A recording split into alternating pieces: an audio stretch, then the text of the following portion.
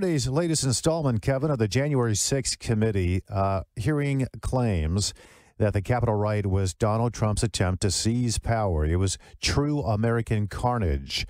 It made Watergate look like a Cub Scout meeting and nearly toppled the constitutional order.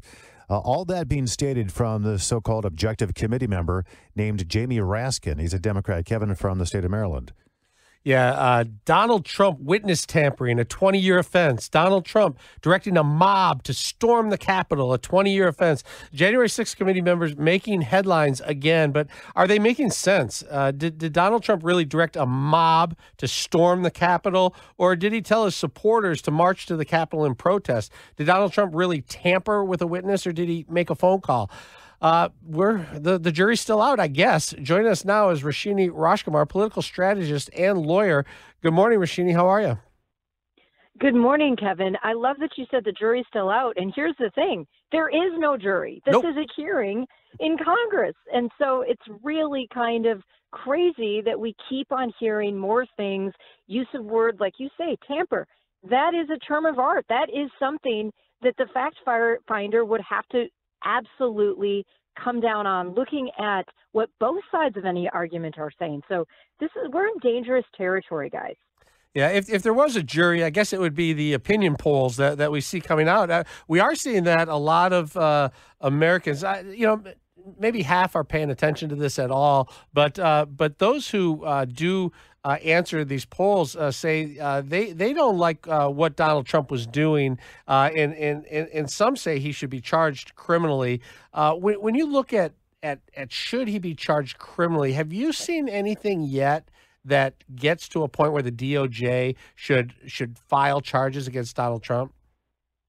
You know, that's a really big question. It's a good question. It's a big question.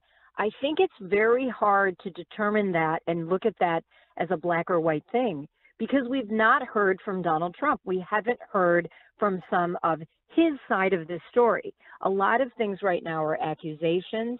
And yes, I know this committee believes it's talking to all these witnesses, but frankly, it seems like more people keep on coming out of the woodwork. I thought there would be just kind of a finite number of hearings. And I went online last night getting ready for you guys, and I can't find where it says, okay, there will be X number of hearings. When we first started into this and we were previewing these hearings, I thought there were going to be 6 of them. Yesterday, that was number 7. So I'm unclear. How long are these hearings going to go? You can't just turn it into sort of this witch hunt. And again, I don't like anybody doing anything that could be illegal, that was illegal. The events of January 6th were horrible for our nation.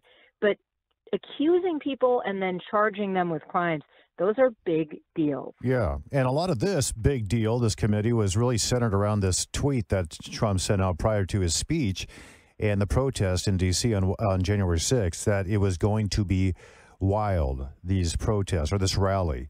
And again, Congressman Raskin, he was at the helm of this hearing. He said that sole tweet was responsible for acting as an invitation to extremists to overthrow the government, essentially through violence. So you take that tweet and then combine comments from extremists, and you try to connect these dots, giving the impression that they're communicating with one another as they're orchestrating this big riot and this big insurrection, as they call it.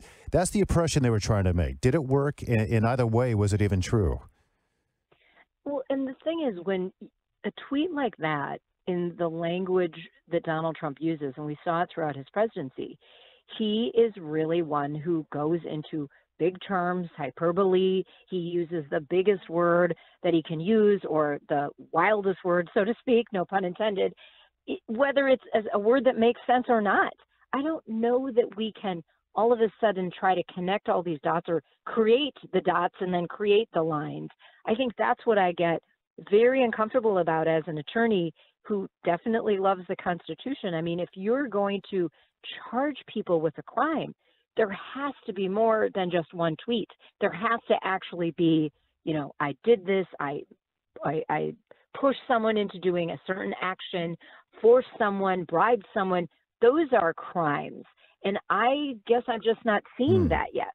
Yeah, and there's this other, Congressman Jamie Raskin, he's also went on to say, so far as to say that Roger Stone, the political consultant, and a longtime friend of Trump. I mean, people might not like him, but he said that he was actually a member of the Proud Boys. Really? The Proud Boys have only been around a few years. Do you think that's actually true? This is what the fact checking across all of these hearings, Tom and Kevin, really is lacking. Yes. I mean, and then it gets put out there. It's the headlines. You guys are talking about this on your show. People are talking about it all over the country. And I just get really uncomfortable with how far we've gone from the rule of law and proper, legitimate investigations. Yeah, so this is a production. We talked with you about this before. It was a prime time hearing. There's an ABC former official helping with the production of this thing. You mentioned, I don't know how many hearings there's going to be. They now moved into the closing arguments stage of this. I feel like they're going to continue to have hearings until America's attention drifts away from the abortion issue and the inflation issue, which I don't think is going to be anytime soon. But I get the feeling that their timing is incredibly bad, and America has bigger problems at their kitchen table that they're worried about, and that somehow they're hoping that they can bring everybody's attention back to this case.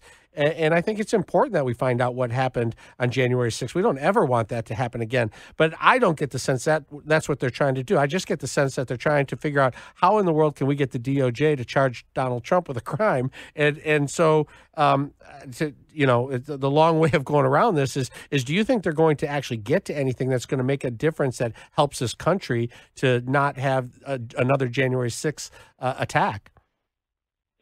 Well, I mean, I think it's two separate questions. I don't think anyone wants another January 6th attack because we've also seen what's happened since that January 6th day.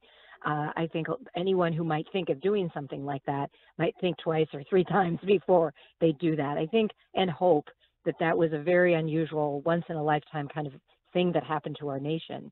But just it is not fair, no matter how much you like or don't like Donald Trump. And believe me, I've been a critic of his prior to him being elected.